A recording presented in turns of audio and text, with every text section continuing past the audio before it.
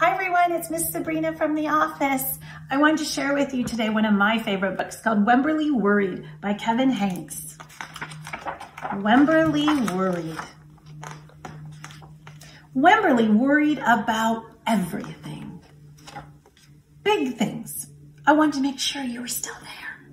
Little things and things in between. Mama, what if I shrink? Wemberly worried in the morning. She worried at night. And she worried throughout the day. You worry too much, said her mother. When you worry, I worry, said her father. Worry, worry, worry, said her grandmother. Too much worry. At home, Wemberly worried about the tree in the front yard. What if it falls on our house? And about the crack in the living room wall. What if it gets smaller and something comes out of it? And the noise the radiator made. What if there's a snake inside? At the playground, Wemberly worried about the chains on the swings, the bolts on the slide, and the bars on the jungle gym. Too rusty, too loose, too high. And she always worried about her doll, Petal. Shouldn't Petal have a car seat too? I found her, sweetie. Petal's lost forever. I'll wait for you, Petal. Don't worry, said her mother. Don't worry, said her father. But Wemberly worried.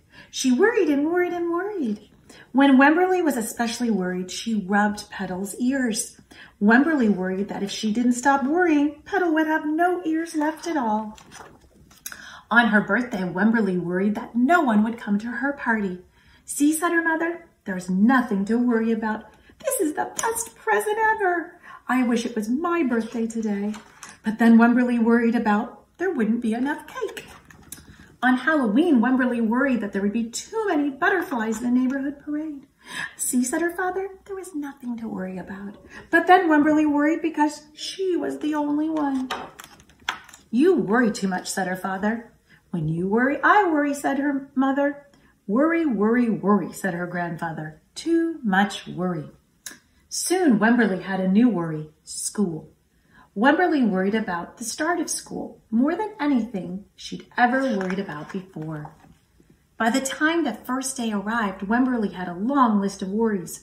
What if no one else has spots? What if no one else wears stripes? What if no one else brings a doll? What if the teacher's mean? What if the room smells bad? What if they make fun of my name? What if I can't find the bathroom? What if I ate the snack? What if I have to cry?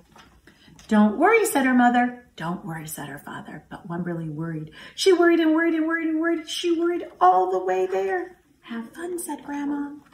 When Wemberly's parents talked to the teacher, Mrs. Peachum, Wemberly looked around the room. Then Miss Peachum said, Wemberly, there is someone I think you should meet.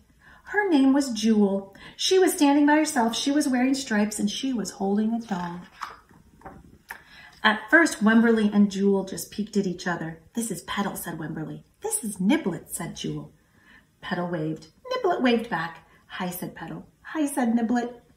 I rub her ears, said Wemberly. I rub her nose, said Jewel. Throughout the morning, Wemberly and Jewel sat side by side and played together whenever they could. Petal and Niblet sat side by side too.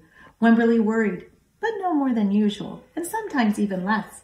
Before Wemberly knew it, it was time to go home. Come back tomorrow, called Mrs. Peachum as the students walked out the door. Wemberly turned and smiled and waved. I will, she said. Don't worry. The end. Thank you for listening to Wemberly Worried with me. I hope to see you all soon. Bye.